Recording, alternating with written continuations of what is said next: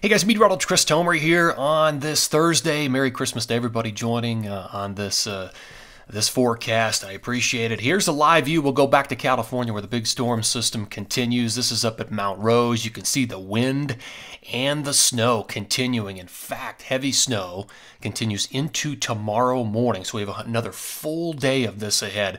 They're already reporting 2 to 3 feet of new snow up there around the Mount Rose area. Mammoth is on equal footing. Very heavy snow continues there. They're reporting, 28 inches so far. And snow continues. Look at the Woolly Cam there at the main lodge. Snow continues to fall. Hopefully everybody's already in position at these places and can enjoy the snow if they open up some of these lifts. Okay, let me take you to Jackson Hole. So looking at the interior Rockies here, it's very warm. I've been mentioning this the last few days. Utah, Wyoming, Colorado, warmer than normal for this time of the year. Actually, Jackson is reporting 6 to 7 inches of new snow in the last 24 hours. But look at the temperatures. So at the summit, it's 25. Mid-mountain 33, at the base 39. That's about what it was when we checked in on these numbers yesterday, and that's what I expected. I think those freezing levels now will stay about where they're at, and then later today they're going to start to drop into tomorrow as some colder air begins to move in. But today's another warm day across most of the interior Rockies, for sure. Here's radar across the west. So getting blasted there in California, very heavy rain there, and of course snow in the High Sierra. And it's sending these waves into the interior, a little bit crossing northern Utah. But the problem is that we're seeing, again, very warm air with high rain snow lines. And I think Alta's reporting a couple of inches of new snow. That's what I was forecasting as well. But the issue is that for the rest of the morning into the midday, it's just too warm to really accumulate anything big. Your prime period, though, doesn't actually arrive until tomorrow afternoon, tomorrow night, and another wave right there kind of crossing north into the Tetons. So still seeing action across the Tetons. Let me show you water vapor. And boy, this is impressive this morning. Look at the spin. So there's the wave moving through the interior, but look at the spin there on the back side of this trough, and in this trough with this area of low pressure just hammering the High Sierra.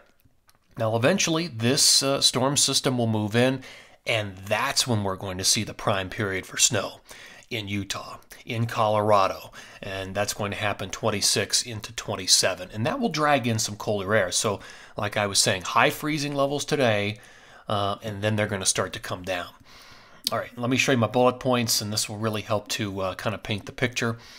So we've got the big storm continuing in California. Look at the rain snow line, though, in Tahoe. Starting at about 7,000 today, it will be falling to 5,000 over the next 24 to 48 hours. So colder air kind of filtering in. Idaho, initially it's going to be very high, and that should read 8,000, 8K, and that'll fall to 5,000 over the next 24 to 48 hours. And that mainly in Idaho would happen overnight tonight into tomorrow. Utah, very high today, falls to 7,000 over the next 24 to 48 hours. Colorado, we've got freezing up at Treeline already this morning. Very warm, exceptionally warm, but it will also fall overnight into tomorrow. And Montana, Wyoming, same kind of thing. It's high. It's about 8,000 feet today, but it will fall between tonight and tomorrow. Now, the prime period in the Wasatch, if you're curious, is not until tomorrow afternoon into the morning of the 27th. That's when I think if you're planning out your skiing or your powder forecast, the best powder, we've got to bring in colder air. So that has to coincide with the front, and that comes in tomorrow afternoon, tomorrow night, into the morning hours on the 27th. Here's your 15-day if you're curious about that for total snow: Mammoth, Vail, Snowmass, Park City, Alta. Here are your best odds of accumulating snow if you're looking at dates. There's Colorado, Tahoe, Utah, Idaho, Wyoming, Montana, interior BC. So again, in Utah, you've got that mix potential today with warm temps, then the prime period, and then another little shot comes in on the very back side. Evening of 27, afternoon 27 into the morning of 28. In Colorado, light today, mainly western slope, but just really running into warm air. And so you have to shave down some of the forecast totals as a result of that warm air. And then your prime period in Colorado is 1227 into the morning of 1228. That coincides with colder air coming in and the front with the lift. And then another shot of moderate to heavy 1-2 and also 1-3. All right, let's look at the forecast radar and play this out in time. So starting this up at 11 a.m. Mountain Standard today on Christmas. There's the wave through the interior. There's the main low back in California. All right, let me push this ahead. All right, there we are at 5 p.m. Mountain Standard. Here we are 5 a.m. Friday Mountain Standard. There's 11 a.m. All right, here's 5 p.m. Mountain Standard on Friday, December 26th. So look at the front right here, diving into the Wasatch. So colder air will be coming in. You've got lift. And so, again, afternoon 26, night of 26 into 27. That's going to be, I think, the best opportunity to pick up snow across the Wasatch, widespread snow. And then, of course, that front is going to march its way into Colorado. Watch it happen.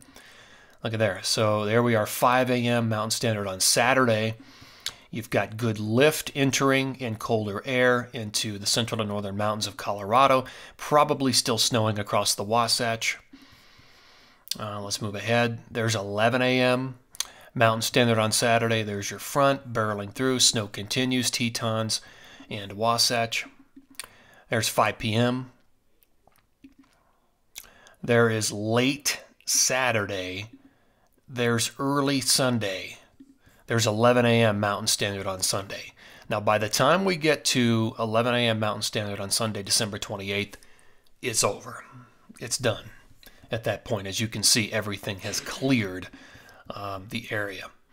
All right, a quick time height here for snowmass ski area in Colorado, in western Colorado, Pitkin County. So you're looking at a slice right through the atmosphere, all the vertical layers, all the way up to the jet stream. It's a 3-day forecast. So you start here and you move in this direction into the future. What do I notice right away? Well, whatever we've got around today on Christmas is going to be light. There's really no depth to it. There's not much green, and it's kind of a southwest wind. So that really doesn't favor a lot of areas in the central mountains of Colorado. Then you've got a dry pocket. Late 25 into 26, and then here comes the next batch of moisture. And again, this is probably the best opportunity to accumulate snow through most of the central and northern mountains of Colorado, and that happens essentially late on the 27th, well, on the 27th through the 28th, into the early morning hours of the 28th. So mainly on the 27th, that's kind of the bottom line. So we'll have to wait. So it's not today and it's not tomorrow morning. Okay. Atmospheric pressure anomalies in the middle of the atmosphere. So this is 1227, and you can see here comes the front with lower than normal pressures swinging through the Rockies. So late 26, 27 Wasatch, on the 27th in Colorado. All that moves through. And then we move to, this is New Year's Day 1-1. Higher than normal pressures across a lot of the central Rockies, lower than normal pressures, northern Rockies, and that's the way it's going to shake out. And this is potentially something good. This is Saturday 1-3. This is indicating a big drop in pressures across the west. If this verifies, we're talking colder air and also widespread snow by 1-3. Hoping that's the case. Let me show you a comparison, though. This is for New Year's Day. Here's the comparison. We looked at the operational. Here are your higher pressures. And here's your AI interpretation of that. And you know what? They're both in really good agreement at this point with higher than normal pressures across a lot of the central Rockies. Okay, let's go with total precipitation over the next 7 days. Still a lot yet to fall. When you see those reds, that's 2 inches or more of liquid. And so wherever you see the yellows, that's always a key break point. That's an inch of liquid. That's about a foot of snow or more, at least a foot of snow. And you can see that's the case. There are a lot of Idaho, the Tetons, potentially into parts of the of northern Utah, into the Wasatch, and of course a lot of the High Sierras included within that, the Cascades, parts of interior BC, and the coastal range. Let me show you a quick 10-to-1 7-day total accumulation here. This takes us all the way through New Year's Day. So where you see the deep purples, that's at least 6 inches of snow, 10-to-1.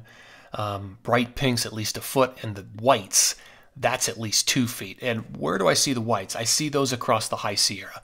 And that's primarily it. Everybody else, maybe in the very highest peaks of central to northern Idaho, but everybody else is below that mark.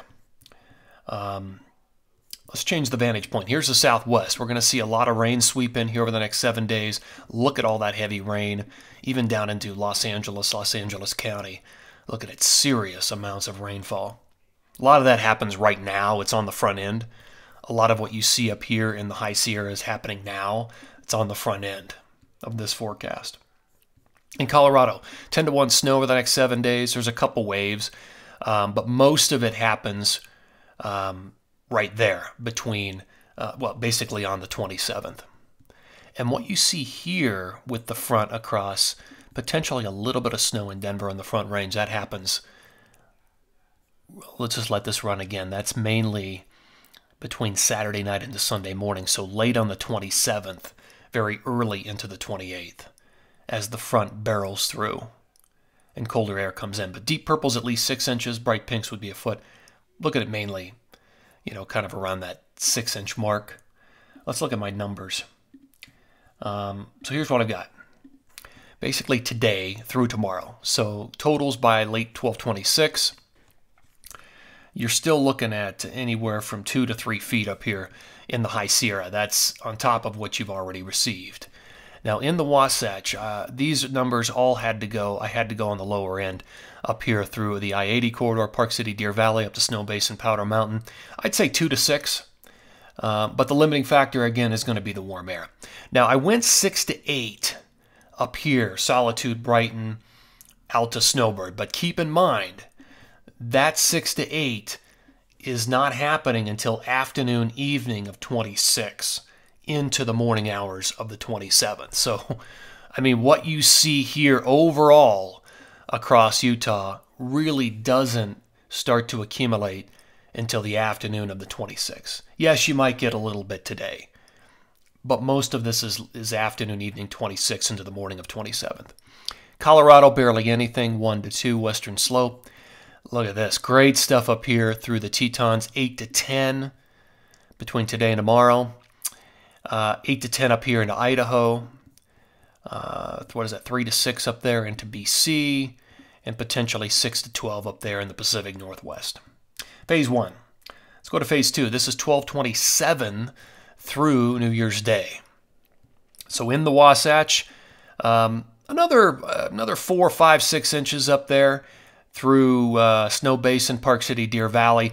And the real factor that aids all of this is the colder air that comes in. And most of what you see here accumulates early on 27. So it's 26 into 27. So another 8 there through Alta, Snowbird, Solitude, Brighton, 6 to 8 inches, essentially. And then in Colorado, you've got that front that comes through on 27. That's when most of this is going to accumulate. So it's good to see that. And again, a little bit down in Denver, a tiny bit, through late 27 into early 28. Another 4 to 6 up here through parts of the Tetons. So if I back this up, let's just say 8 there at Jackson Hole, period 1, and another 5. So we're looking at least a foot up there on top of what you've already got there in the Tetons. Another 3, 4, 5, 6 up there through Montana, Idaho, into BC and the Pacific Northwest, 6 to 7, and you're completely done in the Sierra by this point. So backing this up again, let's just go 6 to 8, Little and Big Cottonwood Canyons there in Utah, and 6 to 8 in period 2 as well. So anywhere from a foot to 16 inches yet to fall in the prime period. Looking at the Northeast, the numbers have backed off a little bit, certainly versus yesterday. Over the next 7 days, we're not looking at the bright pinks where they were yesterday. So the numbers have decreased. My forecast shows that. Totals through the end of 1/1. looking at potentially 6 to 12 over most of the forecast area through New York, Vermont, New Hampshire, and Maine, roughly, with the bigger numbers up here in the northern tier. Mount Washington, Jay Peak, Whiteface, Snow Ridge, Stowe, and Tremblant. So let's go back to the big map across the west where we'll end this on this Christmas Day. That's what we've got today, tomorrow to look forward to. And then on 12/27 through 1/1, basically everything slides across the Rockies at that point. Guys, thanks for tuning in here on this Christmas Day. I really appreciate it. I hope you have a wonderful day with friends and family. Take care.